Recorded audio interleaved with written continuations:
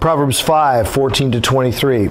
I have come to the brink of utter ruin in the midst of the whole assembly. This is the person who now has fallen into sexual sin. And then the command, drink water from your own cistern, running water from your own well. And now he's warning against adultery.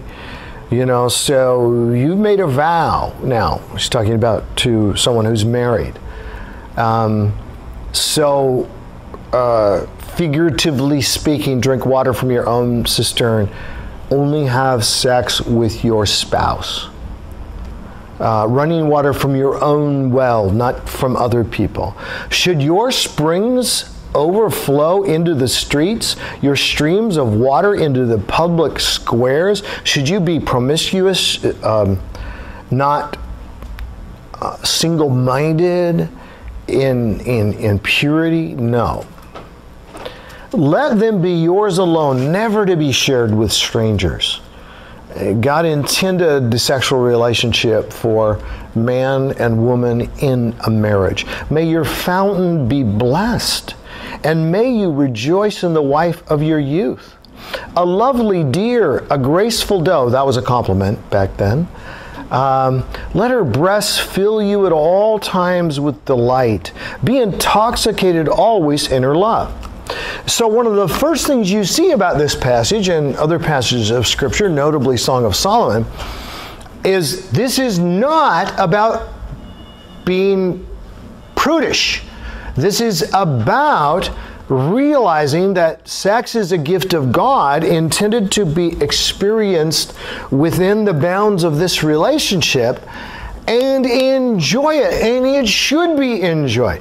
To be intoxicated by sexual pleasure with your spouse, there is no negativity about sex in this passage, and it's really important that we recognize that, because so often it's like people perceive that Christians are the ones who are down on sex. No, we're down on immorality, but we feel great about sex, or we should. Who created sex?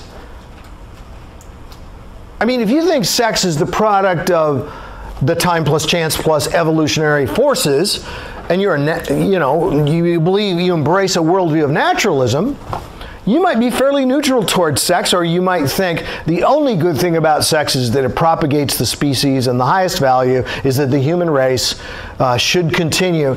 But you really can't make a value judgment about whether it's good or bad, because you don't even have a foundation for goodness and badness. Yeah, you know pleasure and lack of pleasure, but you don't know. But for us as believers, God made it. And if we're ever talking or thinking as if Satan invented sex, something is very wrong. God invented sex. And an analogy would be, and I use this a lot, and I would recommend this when you're talking with people, is take fire. Fire is a gift of God. What would we do without fire in its different forms? That we cook with it.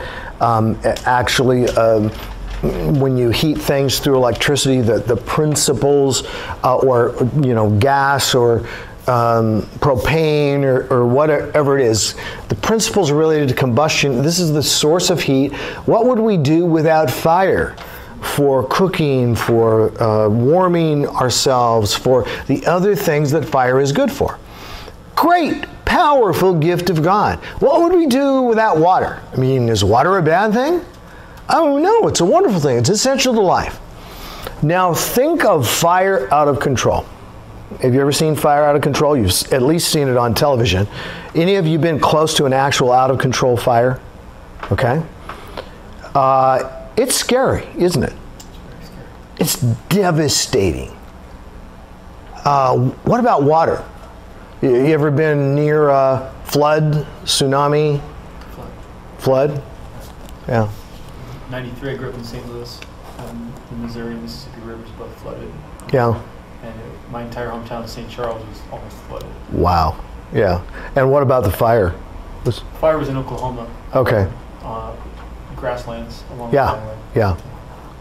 possible. Yeah, when I've seen, I've not been in the midst of a forest fire, but in Oregon we have so many hundreds and hundreds of thousands of acres of timber, and to drive through where there's been a burn and to see these beautiful trees that are smoldering now. And then we live very near Mount St. Helens, and when it erupted, for days we're wearing masks and all. I mean, the power and the devastation, the numbers of some people killed and the numbers of animals, wildlife killed, utter devastation.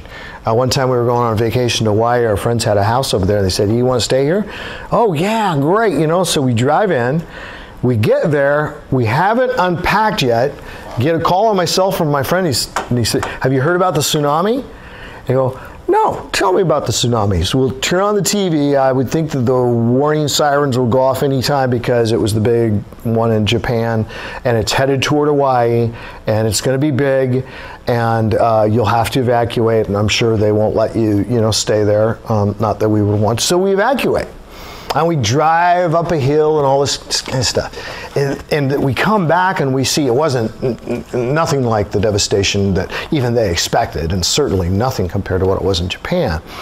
But it's like, wow. So this great thing that we could not live without. And I love to go out snorkeling, and it's gorgeous, and it's this wonderful gift of God. But out of control, it's devastating. Fire, out of control, it's devastating. Exactly the same way, by analogy, with sex. The better and more powerful and more beautiful and more wonderful a thing is, the worse it is when it is taken out of its God-given context, the intended place, the boundaries that God intends for it.